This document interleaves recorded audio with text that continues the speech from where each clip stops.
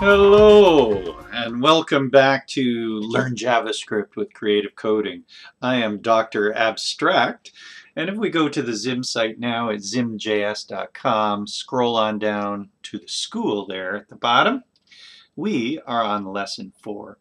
So if you're just arriving, this is your first time here, then you'll certainly want to check out the earlier lessons. There's a couple of videos for each lesson as well. We have had one video on abstraction. We had a more abstract video on abstraction.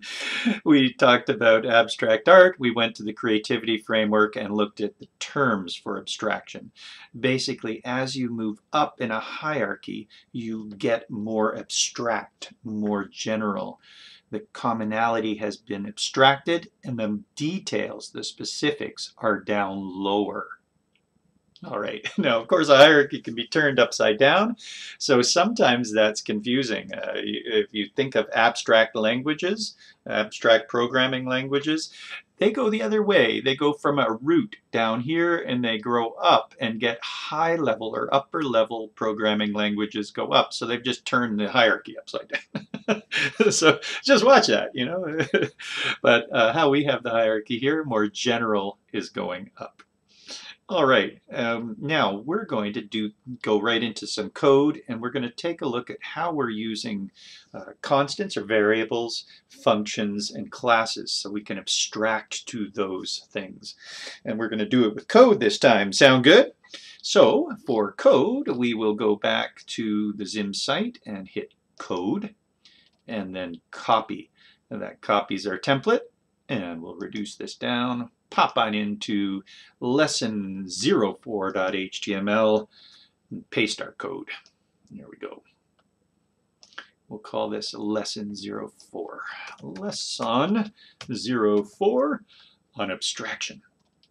We're bringing in Createjs and ZIM. Hey, these are abstractions. We've all that code that made containers and events.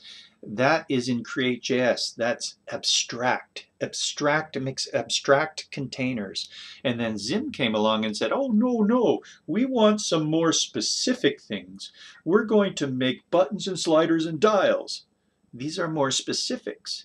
And now we're coming along as coders, using these libraries and frameworks as coders, saying, oh, okay, wait a minute, we're going to take those buttons and dials and put them into this panel. And that's even more specific, and we're going to control this. And so that's how abstraction works. Why build all this again? Abstract that out. Build it once.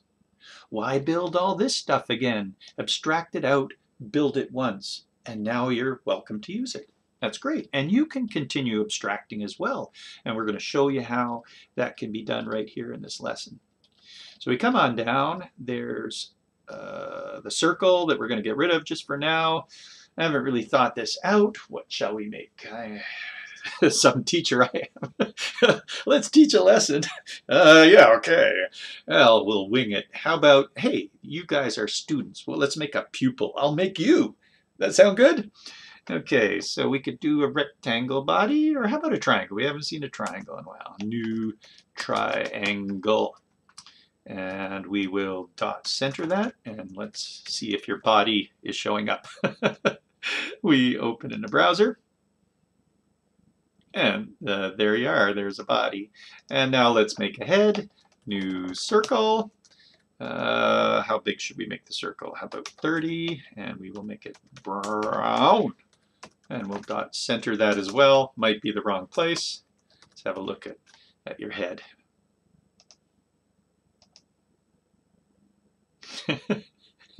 It's either got a little pointy hat, or maybe it's hunched over doing an exam. Yes.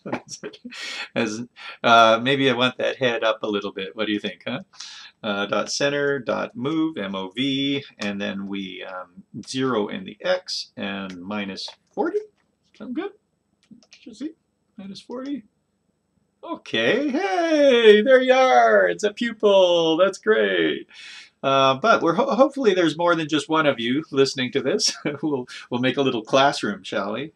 So we can copy this. Now, maybe just before we copy this, I don't know. At some point, we're going to want to treat this as one object, right? And usually we would put this in a container. Let's just do that. We'll make a new container, and we'll give this a name. So let body equal a new container, and then we will add the triangle to the container. Add to the body, like that. And then we're going to center this on the body. And then the container itself, the body here, body dot center on the stage, which is the default. Okay, let's see what this looks like now and see if that puts our person in a body. All right, a little bit different in how it's positioned in there, but I think that's probably fine. Now we're going to copy this code because we want another pupil, another student. So we've already got a body, so this would be, I don't know, let body 2 or something like that, and then we would add it to body 2 and add it to body 2, and body 2 dot center, but we also want to dot move this over to the right, say. We'll move this over 100, 200, 200, like that. So let's check out our second body that we made. 2 bodies, yay! 2 people are watching. Well, what if we want 3 people to watch? Oh, we copy that and we make 3 people. Oh, look at all the people watching. Oh my. So you see how this is a little bit laborious. We're copying this code and doing it over and over again. This one we're going to move minus 200. We're going to minus move it. There we go. We have 3 pupils all listening and watching this this lesson. Hello, you guys. All right.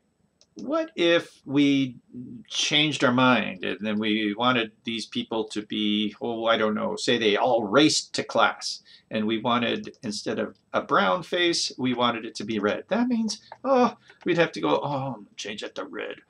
Oh, change that to red. Oh, where else is it? Oh, change it to red. Oh. So we save that up and we refresh. Great, now they're all tired students or embarrassed students. We've embarrassed you. That is really embarrassing that you had to go in and change that in multiple places. What if we abstracted the color? So we take out the color, and when we do, when we take that out, these things are going to be more general. These bodies will become more general because we've taken out the specifics, and we do that here. Let color equal what?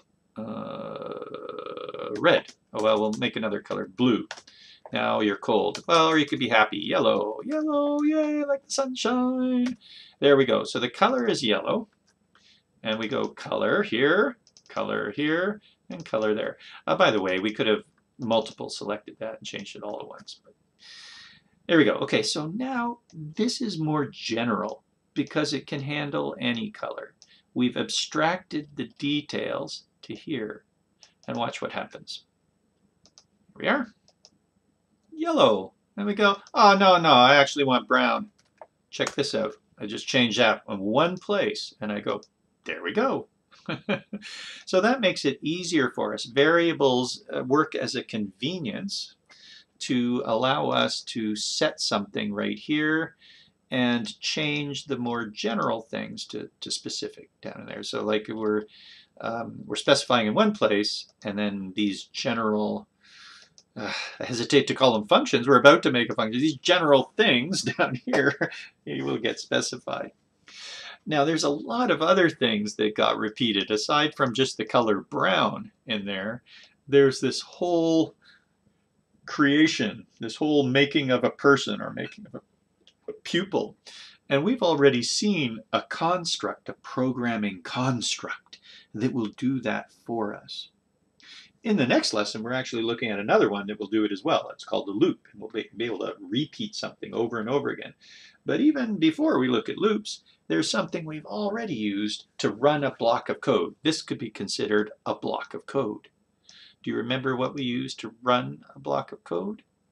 That's right, a function.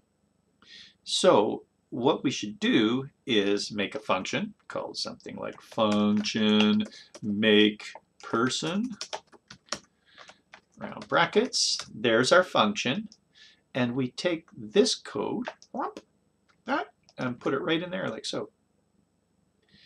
And, ooh, well, let's see, maybe not all of the code. Okay, let's treat this a bit more carefully. We're going to abstract certain code from here and put it in one place. So what would that be? We don't really need the body.center, the body. These things are the specifics. Center and moving is the specifics.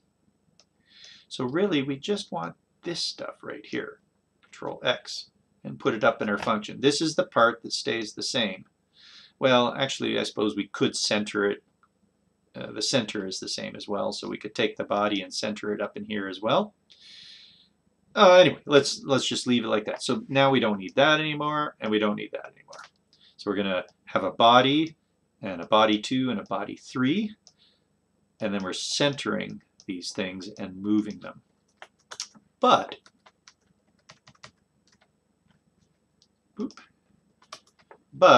instead of body, body 2, and body 3, what we'll do is this. Our function makePerson will return whatever body we're making. Return the body.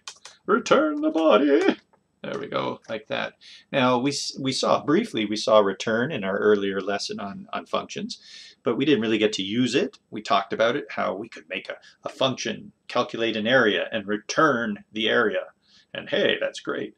But now here we are seeing it. This function called makePerson is going to return a body.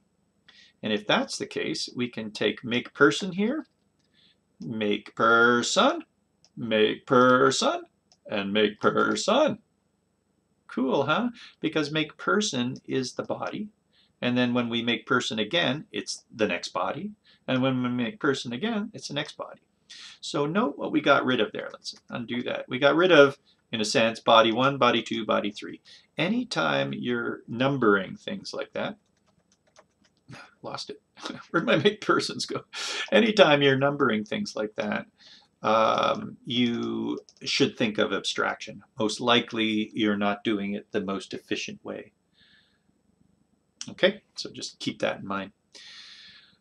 All right, so makePerson, and then we're centering that person, centering, moving. Shall we see if it works? You ready? We save that up and we refresh here.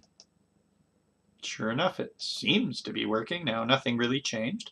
What's with this color, though? Do you remember what we should do with the color? Like, we shouldn't rely on the color being passed in from the outside. So there's a color being outside this function. Anytime we run a function, it's nice to make the function work without needing information from outside. We're going to see this thing called the class in just a moment. Oh, spoiler, and a class has this thing called encapsulation, but it also applies to a function. So instead of using this magic variable here, how do we get information into the function to tell the function more information? Do you remember? Right, a parameter, color. So we collect the parameter here, and then we use the color here. So we don't need that. Now, how do we send information into the color parameter? It's right here. So here's where we would go brown. And maybe this one's orange. We can do it. And this one is green. Oh, not feeling very well. So here we are passing, and isn't that neat? Because now our function can do 3 different colors. It's more flexible, this function. And we refresh here, refresh. Oh, not feeling well. Normal, and I don't know what orange is. Happy, colorful. Yay, happy person. All right, so these are the more specifics. This is the more abstract function. In a sense, the details have been abstracted from this and put in here. Okay, abstract, specific. Now, our third level then of abstraction is just along the same lines, which is why in JavaScript, well, the third level is classes. And in JavaScript, earlier JavaScript up to JavaScript 5, we didn't even have classes per se. We just had functions that acted as classes. So we said, okay, well, hey, they're really the same thing. Pretty close, they're darn close anyway. But now in ES6 or JavaScript 6, we do have an official class. So let's talk about how that can be done. And we're going to copy this, copy, and I'm going to comment out all that stuff and paste it down below. So we have this for reference if we need it. Now, a class is what we make an object from. It's kind of, anytime we have a make something, most likely you can convert that function into a class. Okay, because when we make something, it's probably making an object. So not all functions, for instance, calculate area, that isn't necessary. We don't have an object in that case. It's a function. It's doing something. But in many cases, when we run a function, in half of them, say, there's a generalization, half of the functions you're going to run could probably be a class.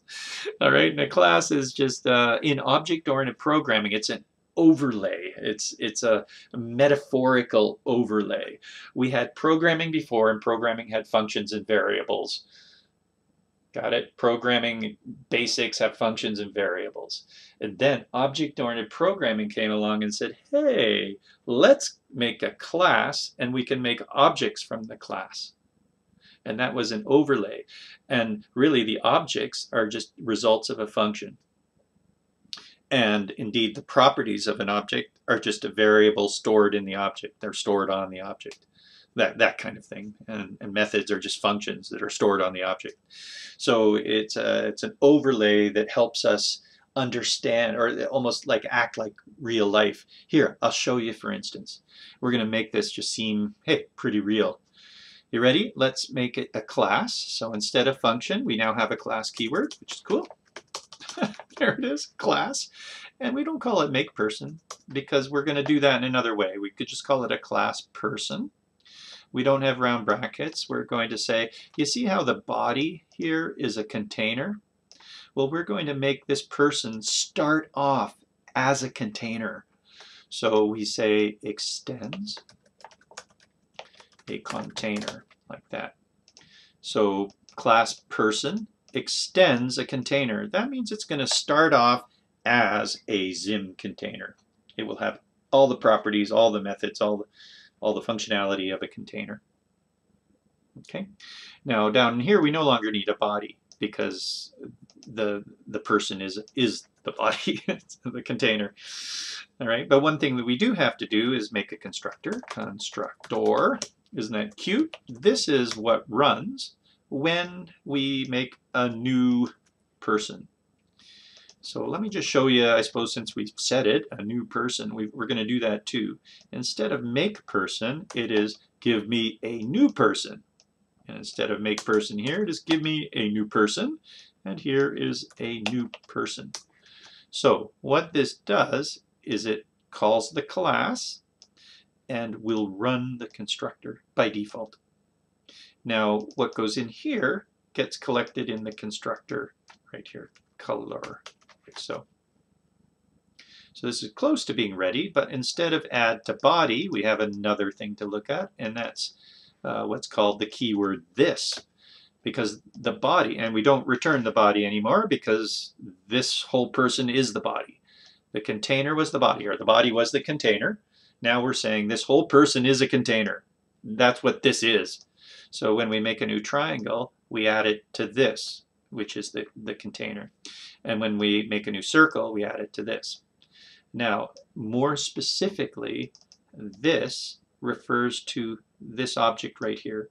So as soon as we say new person, like that, that's now the container to start off with. And then the new triangle gets added to that container, and the new circle gets added to the container. So this refers to the specific object that was just created. So when I call it here, this will be this container or person object. Okay, so this is an object. This is the class right here. Class, new class makes an object. And the keyword this refers to the object that is made in each case. All right, well, anyway, don't worry too much about that. As a matter of fact, most people at your level of learning don't get to see custom classes like this. It would come in the second semester. But now that we've known about abstraction, now that we see abstraction, and we've been talking about all of these abstract levels, classification and composition and stuff like that, you're a little bit more ready to have a look. All right, you don't need to know everything about it right now. We're just showing you some principles of abstraction. Now it's close. There's one more thing. Createjs, which is what ZIM is built on, needs the containers constructor to be called. We have a constructor here. The containers constructor needs to be called as well. So that's done with super. And hey, we've seen the word super. Super means my parent. If person extends a container, it means it inherits from the container. Oh, mama, papa, my parent, you give me everything I have. I start off with you. I'm going to call you to activate you. And that's what this is doing. It's calling the superclass. Like that. All right. So for Createjs to work properly and in ZIM and Createjs to work properly, we need to call the superclass. And then we can go on and add the thing. That will, calling the superclass makes the container that we're using here. It makes this. All right. So let's save her up and see if it works. Why don't we, instead of a green alien, we will make a blue alien. This is like the chameleon alien. And instead of orange, we'll make it red. This is the fellow who's huffing and puffing to get to class. And here's Mr. Laid Back in the center. All right. All right. Let's try her out. There we go. The huffing and puffing, the chameleon alien, and the laid back person in the class. What do you think? Isn't that neat? And you know how I said class? Isn't that exciting? Like you guys are in the class. Your pupils in the classroom, in the class. And a class is called that because you are a bunch of people who all act in the same way. You have similarities. You're all learning how to code JavaScript. You are the class of people learning how to code JavaScript. Interesting. So that's what a class is. It's commonalities. It's things in common. And any of the specifics we can pass in and adjust the commonality. And by doing that, we make this in only one place, and we can use it as many times as we want. So in the next lesson, in the next JavaScript lesson, where we're learning JavaScript and with creative coding, we're going to see a nice quick way that we can make 3 people, or monsters, or whatever, 3 of them, or 100 of them, or 3,000 of them, in the same amount of code. That sounds pretty cool, doesn't it? All right, almost as cool as this, huh? One, go. Touchy. And touch the wrong target. Touchy soon turned to grabby. Squeezy. Kicky.